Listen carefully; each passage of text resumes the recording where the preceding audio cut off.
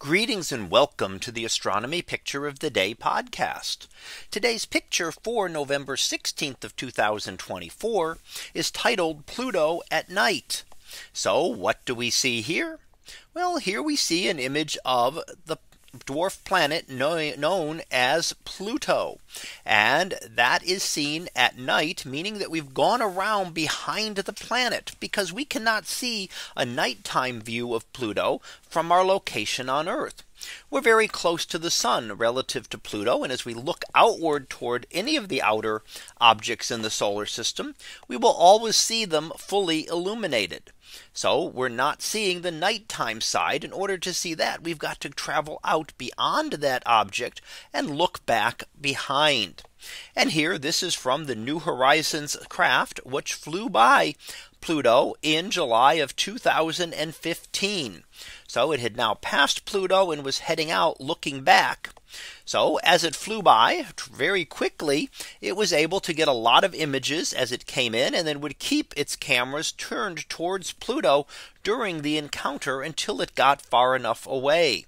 So as it was closing in, it would point towards Pluto, and then it would kind of turn as it passed by Pluto, imaging Pluto and some of its larger moons. Now, this was about 20 minutes after it was the closest to Pluto in its orbit. Now, as we see, we don't see a lot of features here because of the positioning. We're looking at the nighttime side. It's very dark and you're not going to see. Although up towards the top, you can see a little bit of the structure of the surface of Pluto, the very icy surface. And that is what is known as the Sputnik Planitia. And that is a relatively smooth plain up there, as well as some of the mountains off to the side as well. Now, one of the other things that we are seeing looking back on it is Pluto's atmosphere. Now, Pluto is much smaller than our moon or most of the other objects in the solar system. And therefore, you might think it would not have an atmosphere, because an atmosphere needs gravity to hold the particles to the object. And in this case, Pluto is able to have an atmosphere, a very thin one, because of the very cold temperatures. So having an atmosphere really requires two things. It requires sufficient amount of gravity from the object to hold the particles in place. And it requires that the temperatures be cool enough. So that means that the particles are moving slowly enough that they are unable to achieve escape velocity.